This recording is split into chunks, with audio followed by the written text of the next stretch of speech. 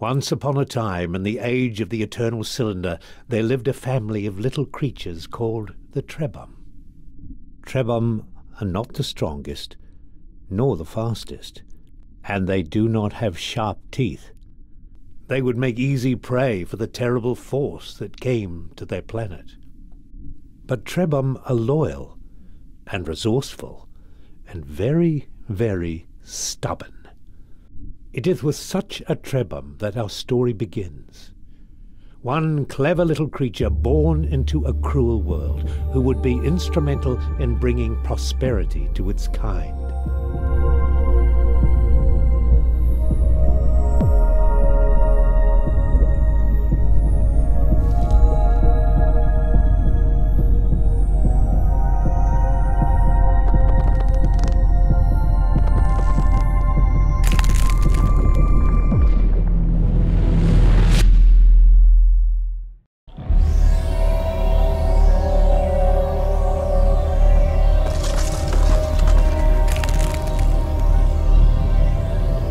Run, something inside him said, run.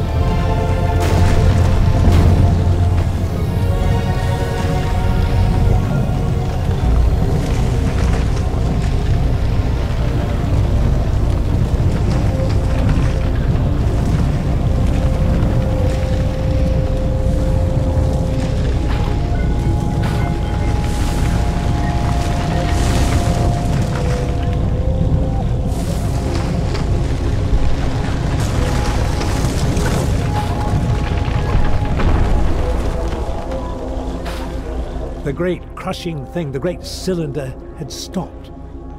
Perhaps it was safe here for a little while. How quickly it learned to use its legs and its trunk.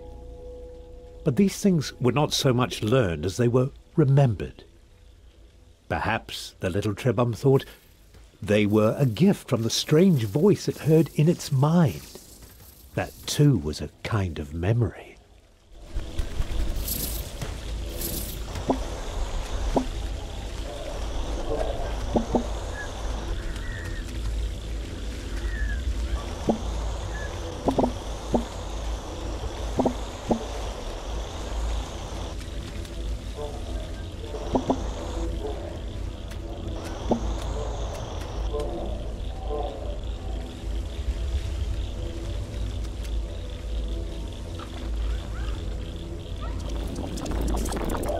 Just when it was starting to get used to its legs, the food from the jumping creature gave it new ones.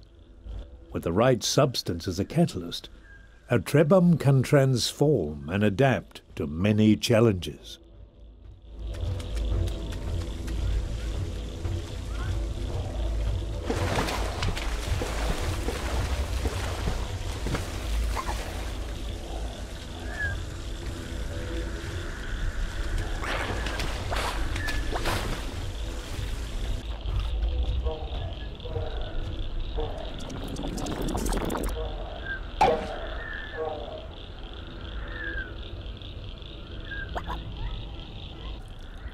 The Trebum was drawn to a bright light, or perhaps to the creature next to it.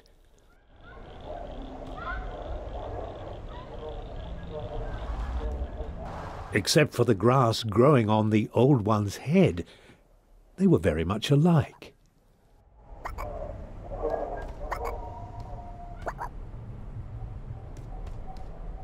Surrounded by this light, the Trebum knew things it had not known before.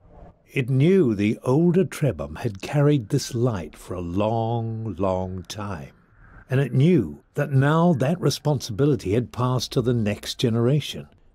Yes, this young Trebum had to carry the light to those great towers in the distance.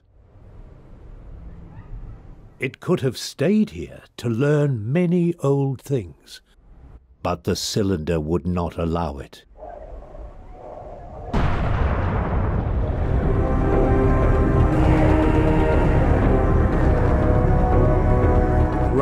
the inner voice said, "Run!" The towers would not stop the cylinder unless they were activated.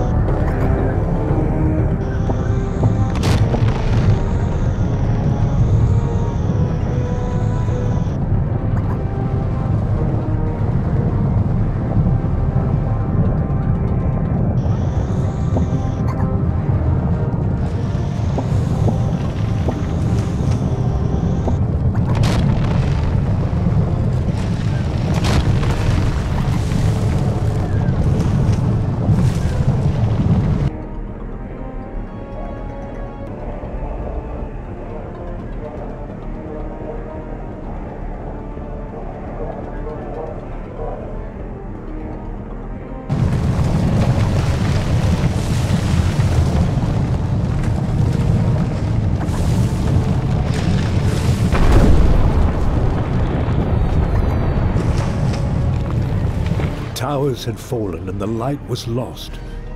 There was no more point in running. The cylinder would consume everything.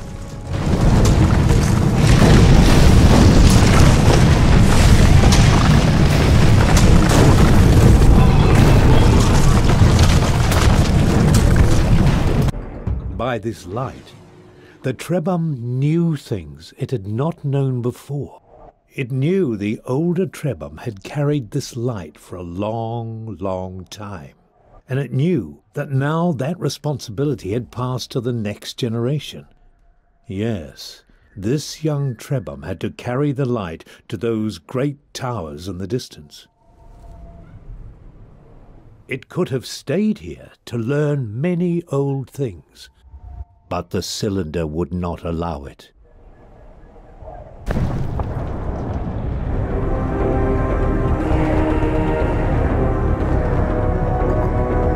"Run," the inner voice said, "run!"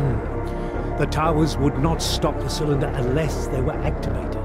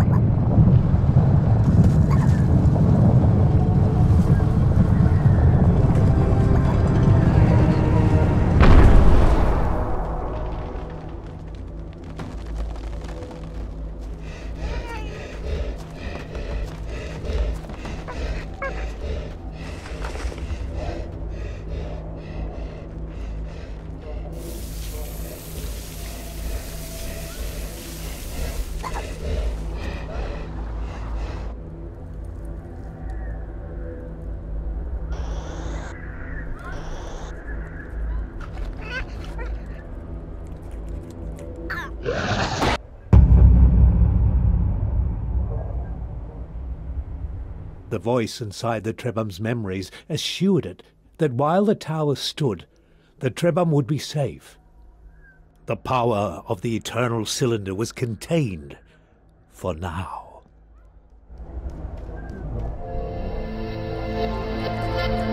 This relative tranquility gave the Trebhum a chance to think about its family. Trebhum are not meant to live alone, so where were the others?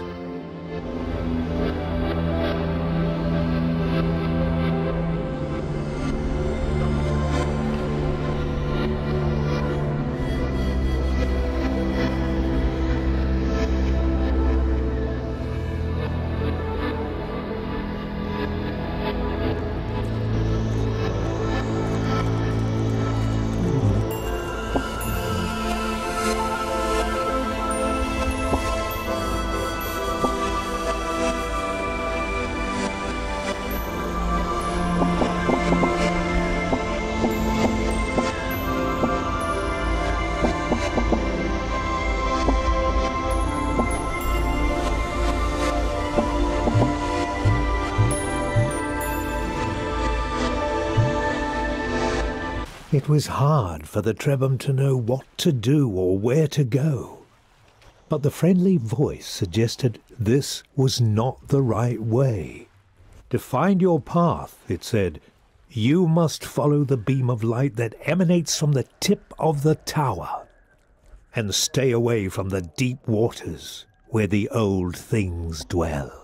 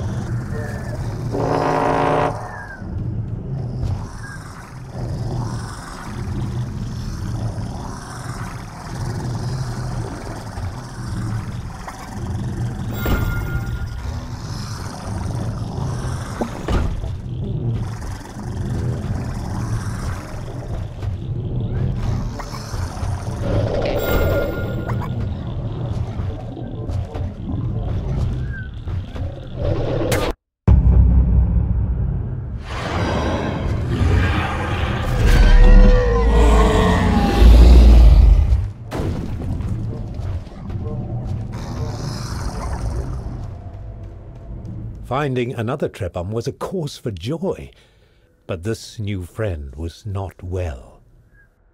Deep inside the memories it had inherited, the Trebhum found the answer. To recover, its friend needed a very specific substance which appeared as glittering clusters of crystal dust. This dust was not natural. Only a great Trebhum could create it. And so it was on the achievements of previous generations that the newborn Trebhum would have to rely. Luckily, it seemed a wise and powerful Trebhum had passed through here some time ago.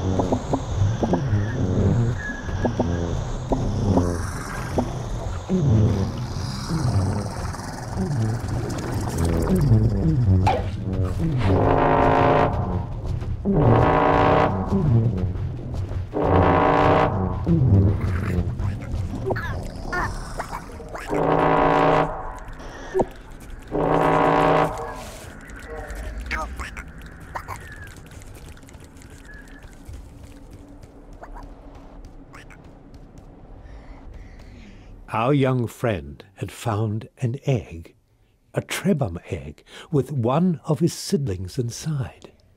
The egg had been abandoned, but it could still be made to hatch. All that was needed was a source of heat.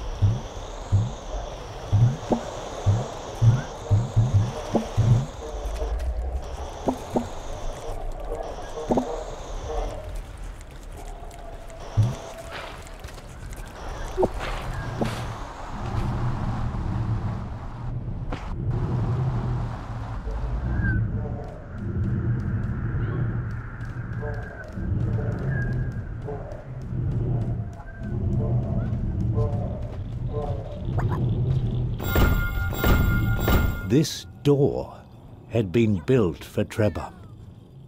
It gave them hope that in this large and dangerous world, some places had been made for them.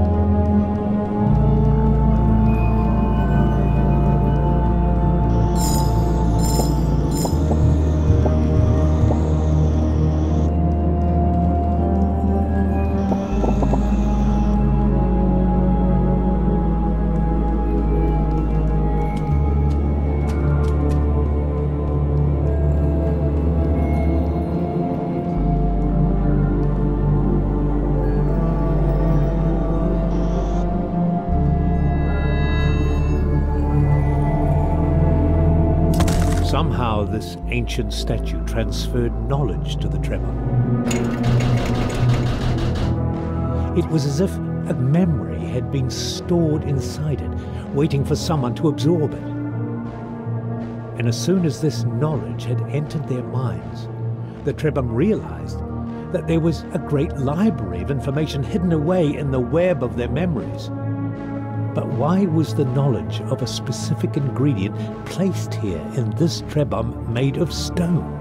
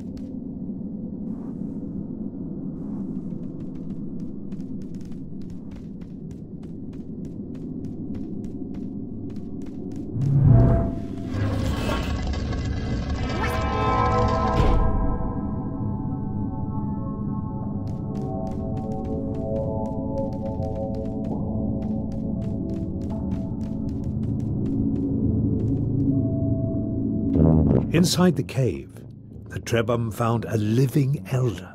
It had been waiting in this chamber for a long, long time. The elder told them it was happy to see some friends before the cylinder came. It said, "You are young, so you never knew the time when our people could shapeshift at will. We Trebhum are inheritors of a vast tree of abilities, abilities passed on to all future Trebhum. But this power is being taken away. Beware the servants of the cylinder. They will seek to hurt you at every opportunity, and they have the power to rob you of your abilities. But if you persevere, one day you will find a way to protect yourselves from their evil light. Farewell, my brave friends. I fear I am too old and tired to join you. May you find a way to prosper in this time of struggles."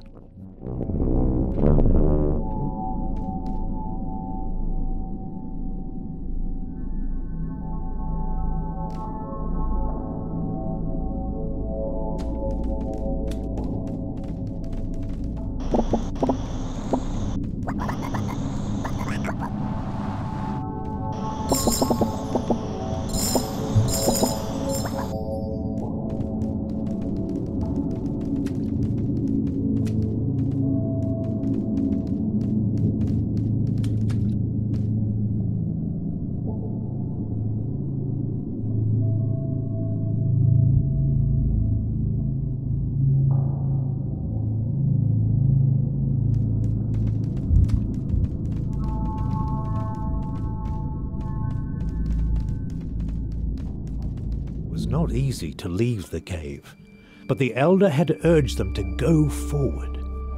Suddenly they felt the weight of their many tasks, to find their Trebhum siblings, to restore the powers their people had lost, and it all seemed a little daunting. But even when they are afraid, Trebhum are stubborn.